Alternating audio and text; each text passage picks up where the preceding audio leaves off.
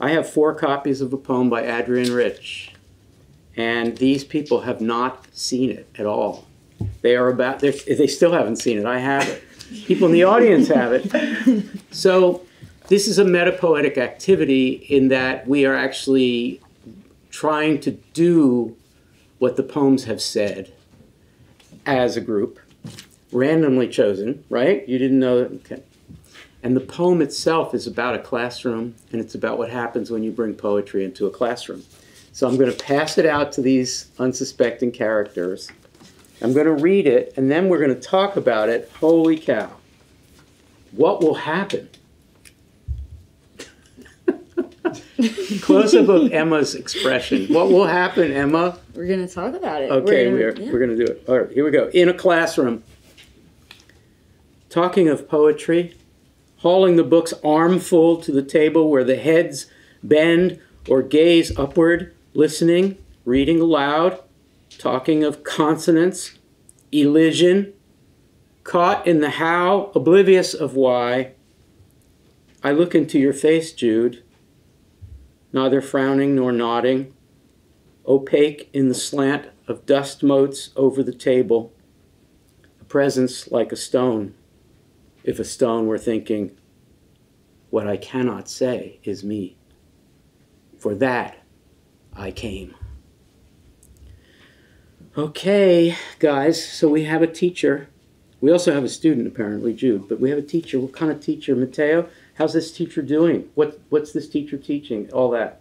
So this is a poetry English class, and then everybody is... Lecture class or seminar? I'm assuming this is a lecture class because everyone's bending or gazing upward since there's like a difference in like I've never direction. said you were wrong, but I'm going to now. Interesting. Why? Well, where are they? They are in a table. So table is suggests a seminar. Seminar. But even though it's a seminar, everybody is gazing upward towards the teacher who is talking, and they are listening about these different concepts that they're talking about, which is consonance and elision. Maria, is this an exciting teaching situation? They're talking about consonance and elision.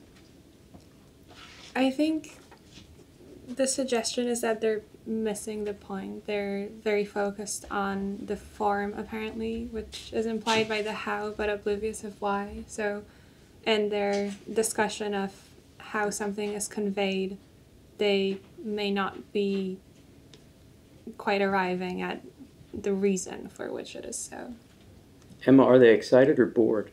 I think the students themselves seem to be kind of bored because the heads are bent or gazing upward. There's not really connection between the speaker and the people that she's observing. But I do think there might be, there's something a little bit more optimistic about the description of Jude, and he's neither frowning nor nodding. It's like a blank stone.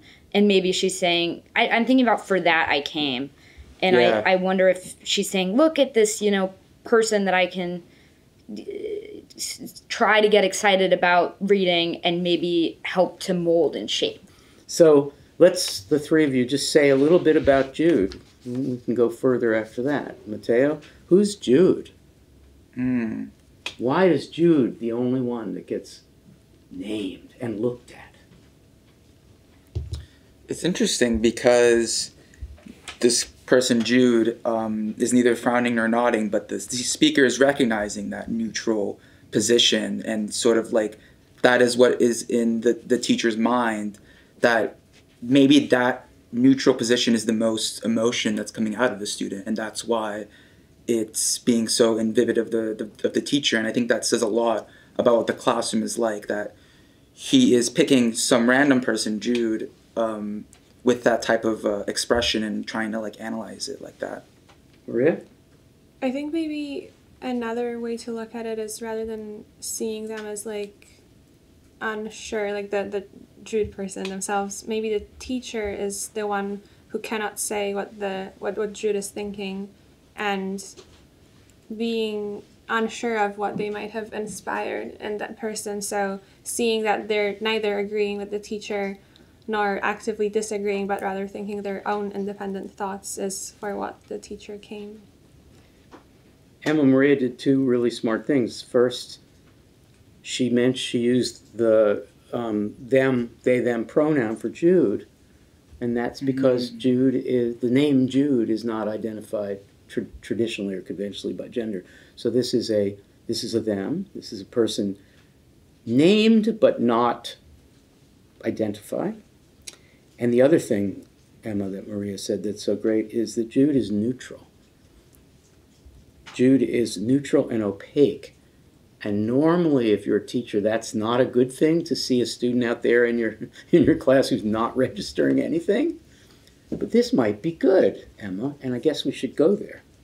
Yeah, I mean, I have two thoughts. I guess, like, first, it says oblivious of why, colon, and the rest of the half of the poem is, I think, an answer to why we're in the space. The fact that, like, you could have a student who will show up, who will not come posturing or like, I need to, have XYZ really strong opinion so that I can get XYZ participation points.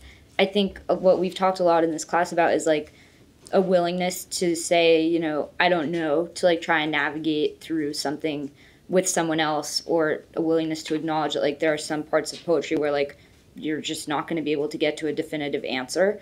And I think that the teacher might almost be appreciative of the fact that they have this student who is kind of just showing up willing to be present, kind of like the Sid Corman poem where it's just like you came and you stayed and that's enough. This is a poem about interpreting a poem, and we are, despite the opacity of the poem and the strange opacity of the moment, we're trying to interpret the poem about the activity of interpreting poems. And Jude is reticent and resistant and recalcitrant. So let's go back. What I cannot say is me. So far, what's been said is, Maria, I don't know who I am. That's very moving to me. If a student is sitting there stone-faced and implying I don't know who I am, even in your classroom. Emma's saying the very thing that I can't say is the thing that is me. Matteo, try another. It's a really powerful statement for a student not to be making, because it's imputed to her by the teacher. That makes me think that, the teacher is the one who's, observing Jude, like sort of going off of what the teacher sees, and then they are kind of not able to see what Jude, if he or she is able to make similar observations that the teacher is making in the poem. So final thoughts. What I cannot say is me, says Jude. I think the teacher is kind of in love with this student, but cannot reach them. Because this is the very student who wouldn't respond to this teaching. And that is the reason this poet came to this poem. And that is the reason why the speaker in the poem wants to have Jude in her classroom. And that is the reason why it's important for us to look at opacity and to see the silences in the poetry and in our discussions. Final thoughts on this whole question. Matteo's doing his Matteo nod, so I assume that means you're not sure yet. What your thoughts made me think about is like, so you're saying that because this Jude character is not paying or not really invested in the current like discussion, like the opacity, the image of like the stone makes it seem like the teacher is intending to like sculpt or trying to like interact with the student, make something out of it, and that this is why the whole purpose of teaching is to get a neutral position and do something out of it. And to allow neutrality and to allow stone-like silence, which actually could be, for Jude, very productive, because if she can't say who she is, then she shouldn't say, and that is who she is. Or they, I'm sorry. Maria?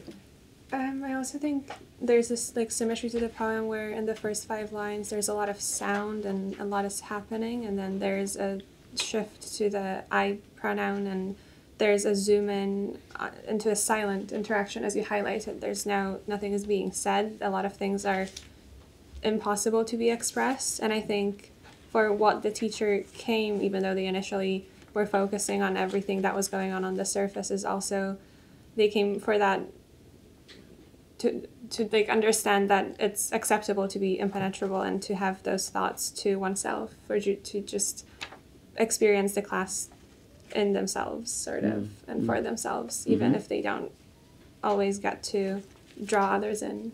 Cool. So subjectivity is sometimes unsaid. We don't have evidence for subjectivity sometimes, which is the case for Jude. Jude is intensely subjective, even though they're not saying it, not expressing the subjectivity, and the subjectivity is not discernible. Emma, final thought? I just think there's something very beautiful about the ambiguity of the last 2 lines of the poem. Like, I know we had talked about how, you know, that you don't really know who the I is, but, like, the I could be the speaker, the teacher. The I could be the fact that Jude has showed up to maybe try to learn something about themselves or the world around them in the class. But also, it's almost like an imaginary projection of what a stone might be thinking. And I think we go from this kind of, like, really common sense focus, trying to analytically reason something out, talk about, you know, the granularities of a poem, to then this kind of, like, fantastical image of what if a stone had thoughts, and that's the closest thing that the teacher can get to trying to think of what the student themselves might be thinking. So I think it's a cool arc, I think, in the poem. Well, my final thought is simply that we don't know what the poem is that's being talked about in this classroom, and it doesn't matter. What we have is a poem about that day that she brought a poem in to talk about, but what happened is that her entire approach to teaching poetry gets questioned and maybe radicalized, and what's left is the poem about that. And that is the poem that we should be reading, not the poem that was taught. And that is why we come to a conversation like this. That is why we keep coming back to poems like this, not because of the poem that caused us to have the conversation, but the story of the conversation itself. Thank you, guys. You're fantastic. You just had no idea, right? Can you swear you never saw this poem before? Nothing up your sleeve. Presto. Thank you. Well, audience, what do you think?